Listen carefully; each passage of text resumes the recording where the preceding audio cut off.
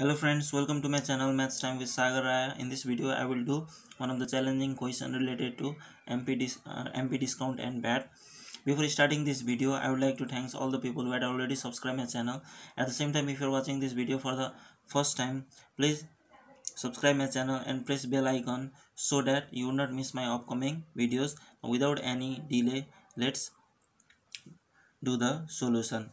So in this screen you can see the question. The mark price of an article is rupees 10,000. So I have written here mark price equals to 10,000 and the shopkeeper allows some percent discount. So some percent discount, we do not know the discount, so I just supposed it here. Let discount percent be X percent and adding some percent VAT. So VAT percent also we don't know which is, so VAT percent is given which is 3% more than the discount percent. So whatever the discount percent is, VAT percent will be 3% more.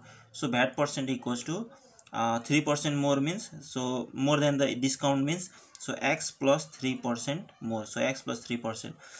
If the discount is X percent, it will be VAT percent will be X plus 3%. Now if the customer pays rupees 10,170, so this is SP with VAT. Final price is given 10,170 for the article. Then find the VAT amount. So we have to find VAT amount. So we'll here MP is given and discount percent we just suppose here X percent. So we can write discount amount equals to discount percent of MP. Now discount percent is given 10,000, sorry, discount percent is given X percent of 10,000. MP is 10,000. So X percent means X divided by 100, of means into 10,000. Now 20 and 20 we can cancel, so here remains rupees 100 and X. If you multiply, so 100 into X, it will be 100X. Now you know MP, you know discount. Now you can find SP. Selling price, formula for selling price is MP minus discount. Now MP is given 10,000 and discount we just found 100X. So we just found out SP also. Now we can find VAT amount. So VAT amount formula is, VAT amount is always VAT percent is always calculated on SP. So VAT percent of SP is the VAT amount. So VAT amount is VAT percent of SP. So VAT percent is given X plus 3% of, so SP is 10,000 minus X.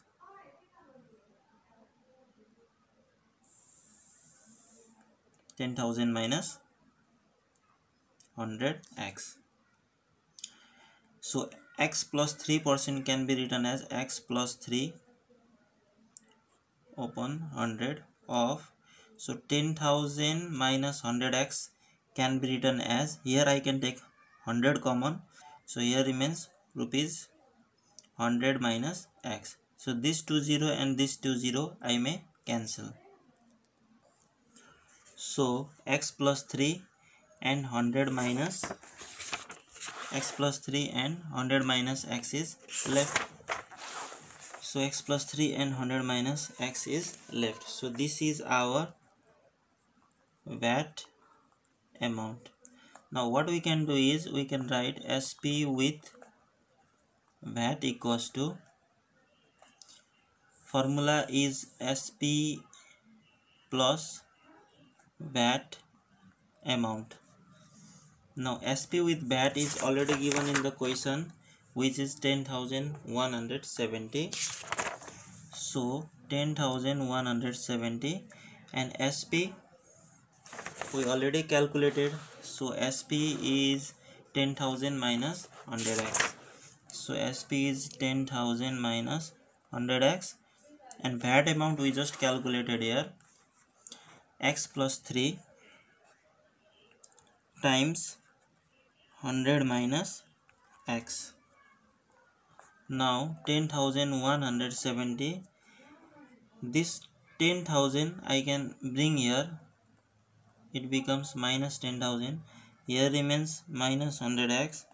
Now x plus 3 and 100 minus x I can multiply, so x multiply 100 minus x and plus 3 multiply 100 minus x. So if you subtract, you will get 170,